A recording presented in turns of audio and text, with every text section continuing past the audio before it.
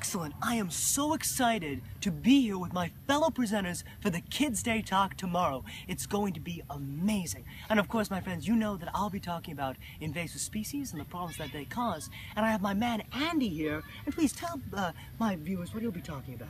So I'll be talking about how in a game called Minecraft, you can use natural principles.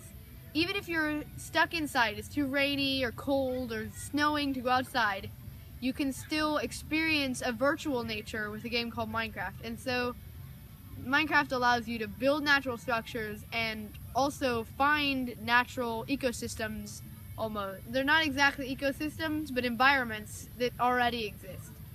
You know, I find that amazing. I've always loved the game Minecraft, and some of the things you can do in it with nature are just fantastic. So that's a big point of all these presentations, is taking technology and applying it to kids and seeing how we can find a good balance and how we can educate kids through technology. And Andy, you said one of your friends is making a mod to add even more nature. Yeah.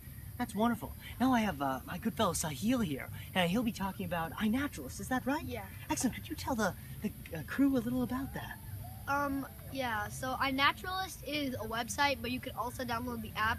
It's like a scientist social media kind of, and you just take pictures of any living things like plants or animals, and you post them on this website. And if you don't know what type it is, people can come in and suggest an identification, or they can just comment and say, "Oh my God, where'd you find this? It's so cool."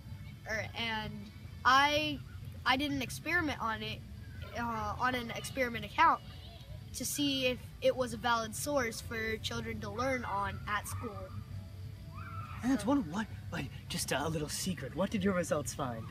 My results did prove my hypothesis, And what was your hypothesis? My hypothesis was that it is a valid source and you can use it at school. Excellent, excellent. Well, that's a fantastic thing. You know, I was not really familiar with iNaturalist before I met Sahil. And then I know I looked into it, I downloaded the app, and it's a really neat thing. I encourage all of you guys to download it.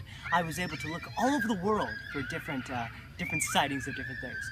Well, I want to thank you guys all so much. And if you're at Kids Talk, if you're at the presentations here, I encourage you all to come to our presentations. They're going to be absolutely amazing. It's going to be wonderful. And as always, Commander out.